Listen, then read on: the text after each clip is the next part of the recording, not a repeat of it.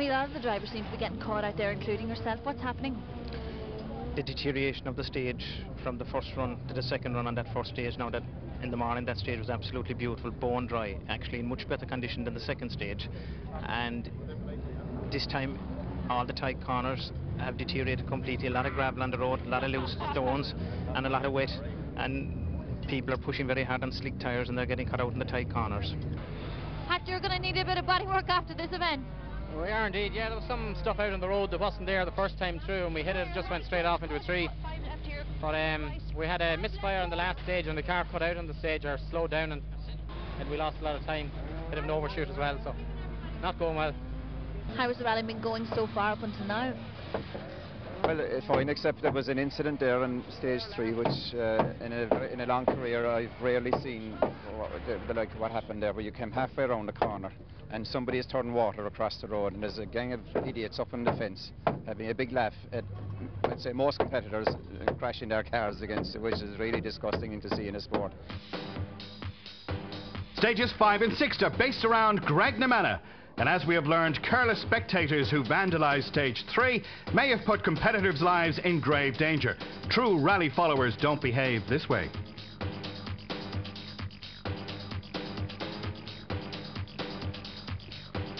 Pat Donegan's car goes to show how lucky he is to be still in the rally. But he's not finished exciting Lisa Rowe yet, but this time it's on his side. So through farm into square left, 60.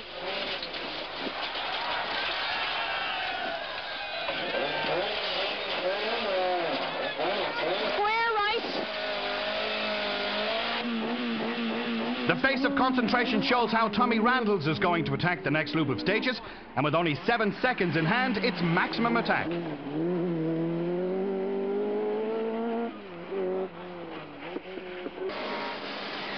Into bad, sharp jump, 60.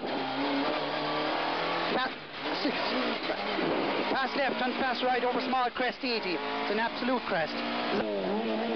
Camillus Bradley isn't finished yet, and he has a point to prove. His neat style of driving means you can stay on the pace and out of trouble.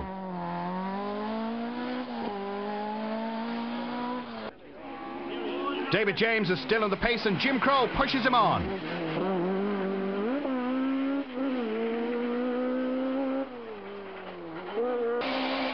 It's flat left long. Into caution, right through over crest, don't touch. 50, don't touch. Don't mind the dust. Flash right. The flash right over crest. Tommy Kiley is applying for a job in the council. He wants to clear the verges to make the roads wider. Billy Coleman still presses on, but to no avail. This car is doing the driver no justice as he lies 6th, so retirement beckons. 20. Right over bridge, bump, square left. 70. Now you're driving on. Fast left.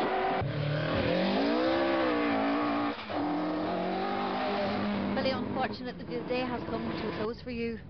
Yeah, we just couldn't seem to find what is wrong on this engine, and there wasn't the whole point in continuing, really. We were being caught up by the people from behind, and there was delaying them as well, so it wasn't fair, you know. But we might have another outing, hopefully sometime. The Widgie brothers take the long way around this bend using the bales, thinking they're at an auto test.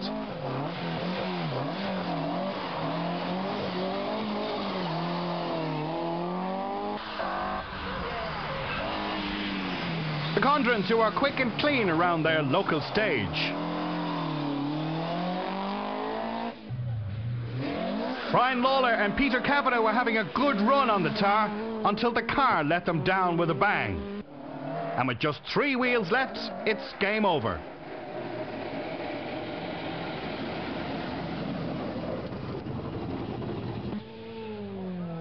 Jason Dooley lets it all hang out in enjoying this Mark II challenge, except for the odd mistake. Fellow collarmen, the Carrolls, are also having a brilliant drive, and who knows, they may even buy a Mark II Escort. Tongues hang out with driving like this, and Welsh crew Ian Davies and Earl Evans can't resist coming to Ireland for some real Escort rally. But unfortunately, they're taking an early boat home when they retire here.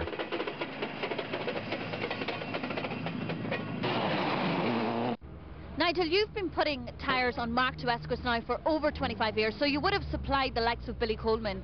When they came to you and asked for a set of tyres, what were they looking for each event? Usually, in those days, it was a standard tyre, all-weather tyre, and we would have fitted up the standard one for the particular car. And generally, for the rallies like we have here this weekend, one set of tyres, the man went away happy, finished his rally. People are now interested in getting from A to B quicker than the competitor, so they are using softer and softer compounds that result in tyres probably doing 2 stages and the tyres worn out, whereas in the Billy Coleman, the Ger Buckley days of the Mark II, they were more interested in getting mileage from the tyres. On the final few miles, and no dramas from Graham Scallon and Brendan Cullimore, who finished an incredible 10th overall. Michael Curran and Keane Curley are lucky to get through this event, as they were having trouble with a sticky throttle, but 9th overall is a good result for them.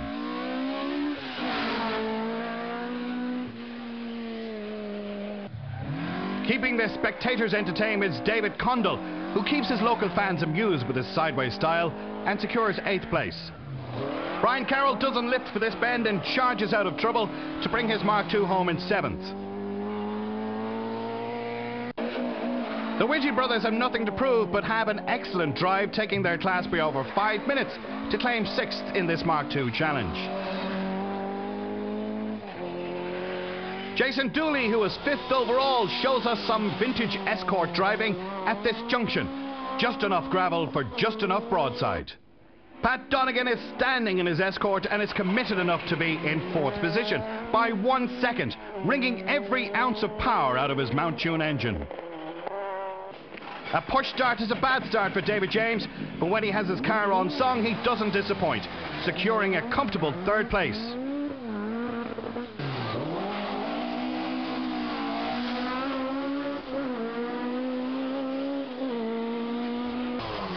Camillus Bradley is back up the leaderboard, 2nd overall, a great result for this Mark II preparation specialist.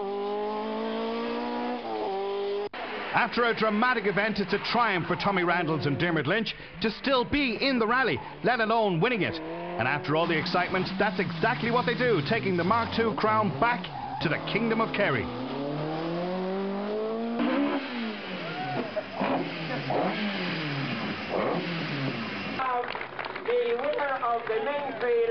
Tommy, by the looks of the car, it wasn't an easy run for you, but did you enjoy this event? Yeah, it was absolutely fantastic. The stages were beautiful. We got cut out in a K right, and we have a little bit of body damage, but other than that, we were setting the pace on most of the stages for the day, and it was a beautiful rally with lovely stages. We really enjoyed it, yeah.